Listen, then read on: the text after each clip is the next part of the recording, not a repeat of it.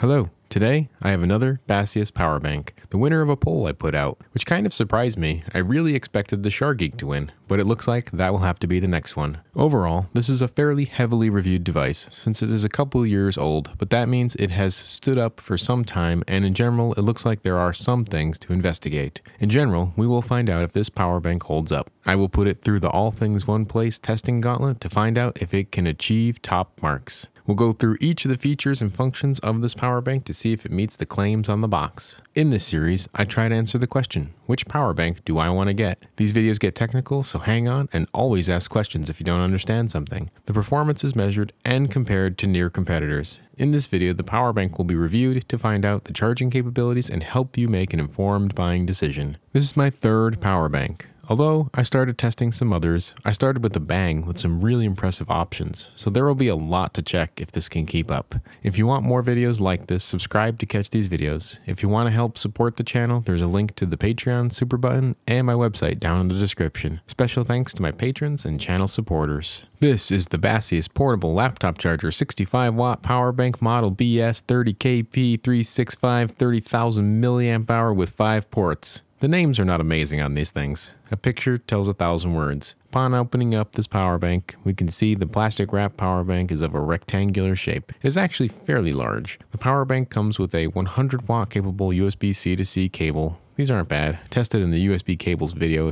linked in the description if you're interested. And it comes with the usual stickers and a user manual. These are hidden in the bottom though. The user manual is what I call functional. I know this device isn't brand new, so it doesn't have the new nice infographics that talk about what each USB port can do and how power sharing works. It does talk about in the text the confusion of how things plug in and what is supposed to happen. Lots of things to check, and maybe we'll find out some of this just doesn't work at all. The power bank seems solidly built. It bears the CE mark for its compliance testing. It lacks UKCA since it was released before that was required. It doesn't have any specific US or Canada safety listings, but for a power bank, I'm not sure there's a requirement to have it yet. This is what is expected for markings, but nothing extra here. Let's get into some weights. The cable that comes with this weighs 24 grams. The packaging for this product weighs 106 grams. Not terrible. The power bank weighs 532 grams. In comparison with other tested products, this is not bad. If you consider the claimed capacity of this power bank, it's actually on the lighter side. I wonder if it'll hold up. In terms of comparisons with other tested power banks, it is differently shaped, but basically halfway between the blade and the anchor's more square profile. I pulled this from the Amazon listing. They gave a huge list of devices that this thing can charge. The claimed devices include things like the Steam Deck and lots of laptops, tablets, and phones. I noticed that it doesn't mention the Nintendo Switch. Either way, that's a lot of devices. It is interesting that it has so many input port options. I read through many reviews and found that the labels tend to confuse people, the 18,000 milliamp hours and the battery capacity versus the usable capacity, which they don't really tell you. And then there's some quality control issues. This power bank has a shaky history. This power bank has 5 total USB ports for output and 2 more for input. Well, technically 1 isn't a USB port. We get 4 USB-A ports and 1 USB-C port, along with a USB Mini B and an iPhone Lightning connector for charging. The USB-C is the fastest way to charge though. The USB-A ports support various protocols, most popular the quick charge or QC modes, which you can get a maximum of 30 watts from.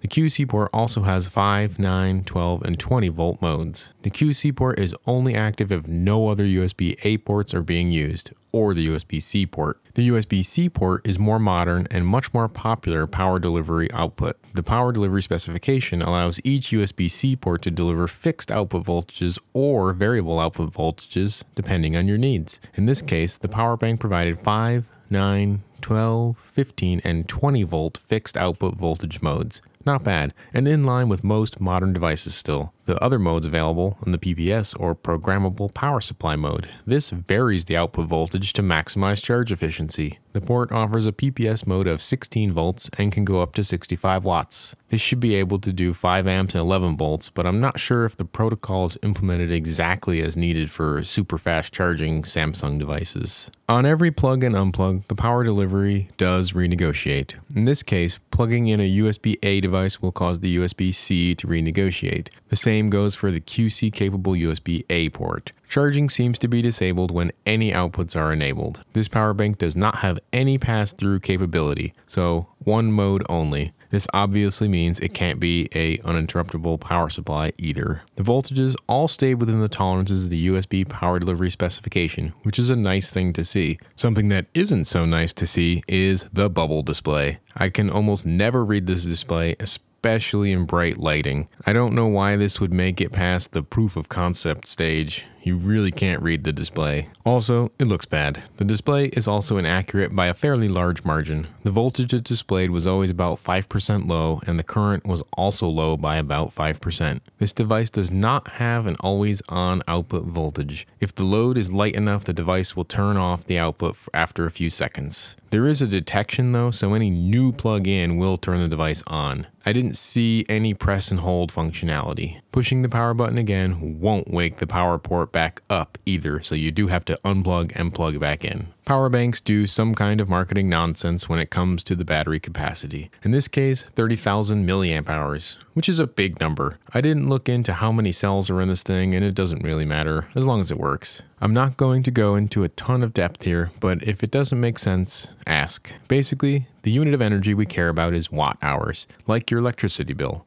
Talking about a capacity in terms of milliamp hours essentially only gives you a piece of the picture, and since the voltage of the battery is a variable, it tells you nothing. What we need to know is watt hours. Thankfully, Baseus is pretty upfront about providing this number with the power bank and even a little efficiency of power conversion target. This is a pretty good example of at least providing the information somewhere. So we have the battery capacity of 114 rated watt hours. This is a big battery. I measured the output capacity at 98 watt hours. With the losses for converting the voltage to the output, you end up with about 86% of the stored energy being sent to the output. This is actually quite good. Unfortunately, the charging, which we will get into, isn't so great. So the overall system efficiency with a 90% efficient power adapter ends up around 68%. So using this power bank wastes 32% of the energy you pay for to charge your device. That number will be worse with less efficient power adapters. This is not the worst if you need portable power. If everyone used this power bank though, you would need 32% more grid capacity for no benefit at all. Charging is a bit worse than the claims because the charging was too slow. I gave it a few charge-discharge cycles and each time it took 4 hours to finish charging. The claim is 2.5 hours. It drops from 60 watt charging fairly quickly, then continues to decline and basically trickle charges for the last 2 hours. The first time charging, the display does not show the charge capacity correctly. It says 100% and it was still charging at 40 watts. I could not get the iPhone charger port to work at all. The micro USB port only charged at 5 watts, so over a day to get this thing fully charged at that rate. There is also the issue of air travel. Specifically, the airlines limit the battery capacity you can carry on a plane to 100 watt hours per pack. This means that this pack with its 114 watt hour rated capacity could get you in trouble with the airline security because this adapter can't fly. I do think it would be nice if the usable watt hour capacity was stated as well. I doubt anyone will do this because it is a variable, but an average value could be listed, or a greater than some number of watt hours. Stating the capacity honestly will let people calculate real use times instead of expecting 114 watt hours and getting 98 usable. The thermals on this power bank during both the charging and discharging stayed fairly stable, around 45 degrees C while charging and 51 degrees C while discharging. Some people would call this hot, but really not out of line with other power banks. In this case, the larger battery cells should easily stay cool at the 60 to 65 watts this is capable of charging or delivering at. In terms of the marketing claims, this power bank does great. We know the real capacity of this device and the claimed charging capabilities from some data online. This device meets the basic marketing claims of charging times for devices. You'd be working for several days with this power bank. The power bank can run for about 2 hours with a 50 watt load. This is pretty good if you consider the relative size. It has quite a bit of energy stored away. On to the overload testing. As with any power adapter, we can push this power bank to its limits to see how many watts it can deliver. We are expecting the device to safely shut down in the case of a situation like a short circuit or a broken cable. I went ahead and tested the various ports and options on this adapter to find several overload limits. It looks like they are each within a reasonable number.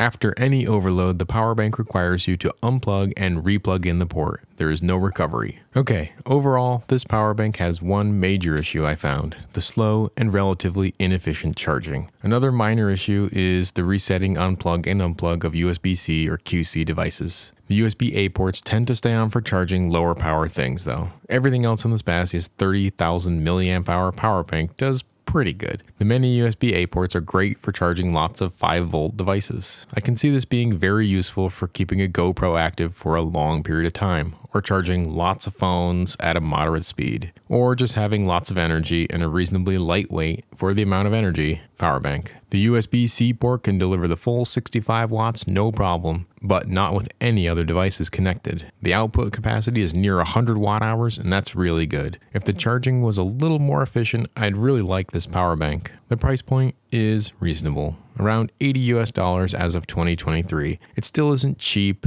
but it does go on sale fairly regularly. I expect the device to last a long time and be capable of a lot of charge and discharge cycles, especially since the battery never really has to work that hard. The visual display is pretty bad. One question power banks always have is about travel on a plane or not. This adapter is over 100 watt hours, so it cannot travel on a plane. Don't confuse watts for watt hours. One thing I didn't see on this power bank is a US or Canada safety listing. This is a new category, so you will start to see this on power banks. It looks like this one doesn't have that specific mark though, but it does have the CE mark. After all that, I leave the decision up to you as to whether or not you want this one. It is a couple years old in terms of design, has questionable Amazon review stats. There's some 1 stars in there to check out though, mostly DOA issues and very quick failures. For me, this adapter will most likely spend a lot of time around the 5 to 10 watts powering more basic USB-A devices. I've had it for 6 months now and it holds its charge fine, but maybe I got lucky. Thanks for watching. Next week, the plan is to look at this Philips Hue light bulb system, but I may change that out for another power bank